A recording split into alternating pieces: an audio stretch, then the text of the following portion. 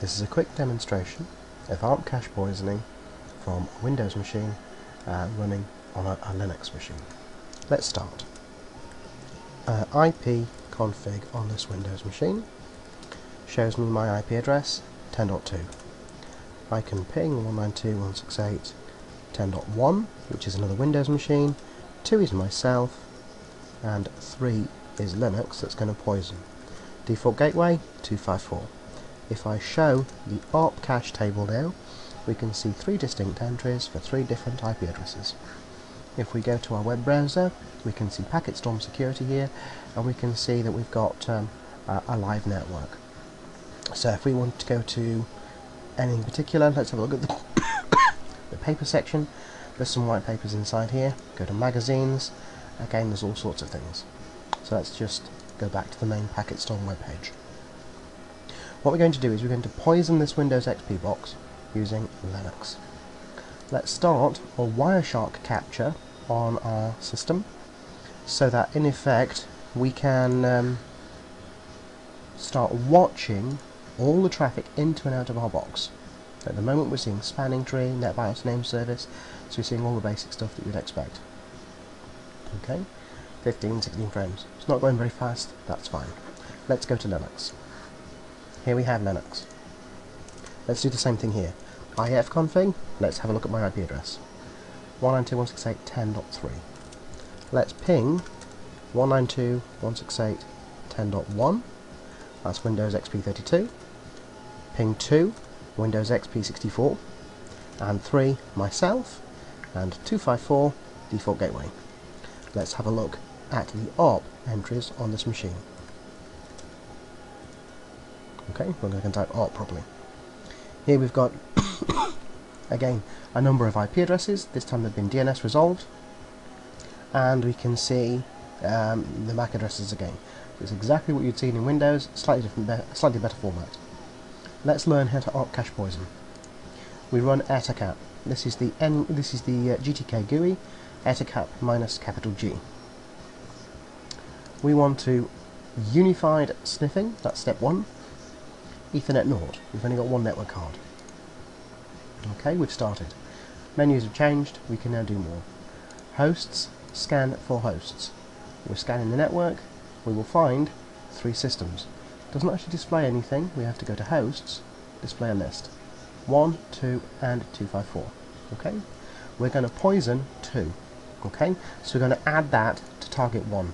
Target 2 is going to be left completely open. So we're not actually poisoning anybody else, we're just poisoning 10.2, sorry. Okay? We're going to perform a man-in-the-middle ARP cache poison on remote connections. Click OK. We're now going to start unified sniffing. Effectively, we have now started to poison that system.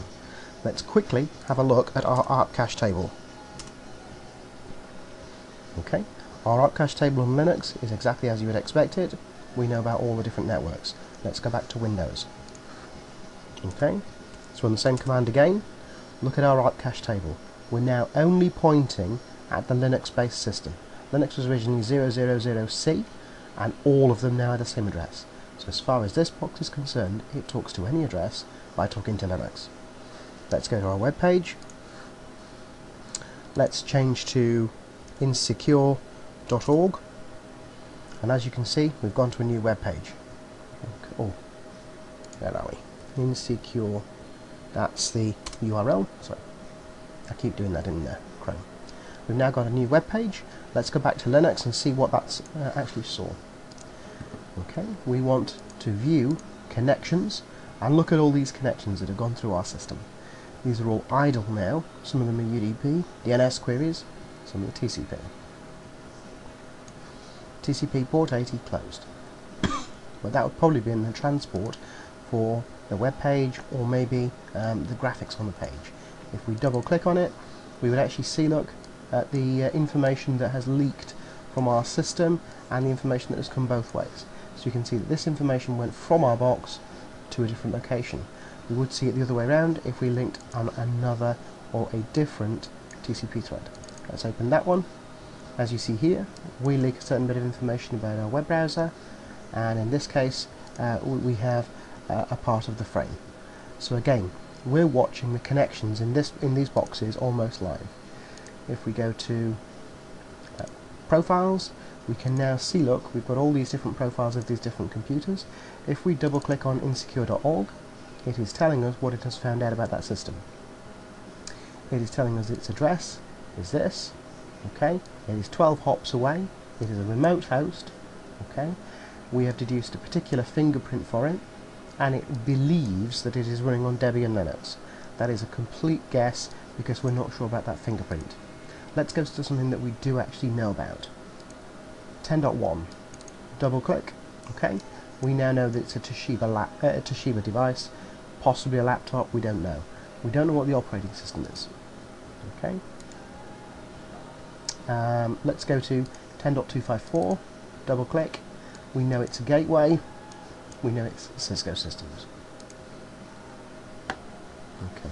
So we have found out a reasonable amount about this particular network. Let's skip back to our Wireshark. I'm just going to stop the Wireshark for a moment and go right up to the beginning. Okay, and look what happens here. We suddenly have VMware, which is my Linux box, talking and saying a great deal of ARP frames onto the network. So as soon as anybody is responding, this is putting out a lot of information about who is who. This is effectively a scan. So this at the very beginning here, we can see these numbers changing. This is when Ettercap is scanning the subnet, looking for a host to attack, or looking for particular systems. We can see Cisco, the default gateway, is actually asking what is going on that network. Okay, so this is very, very typical of a scan being perpetrated on a network, because you've got an oodle of ARP broadcasts onto the network. We can see some legitimate traffic here, network time protocol. Keep scrolling down. Okay, we can see a Dell MAC address on a particular device talking back again. Right.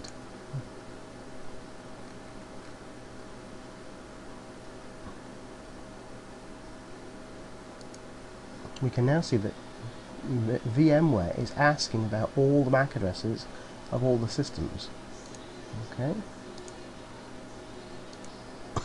And now we're seeing that VMware is starting to respond with lots of MAC addresses to different people.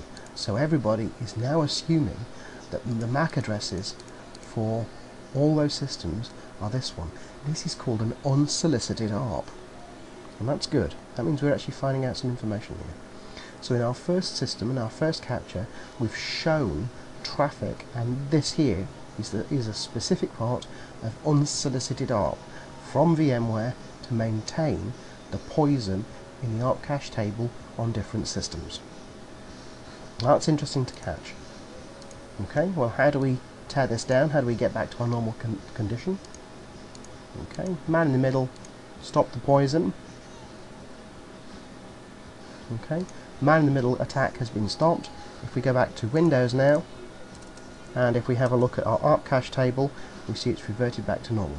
So we are no longer being poisoned. First of the quick screen caps.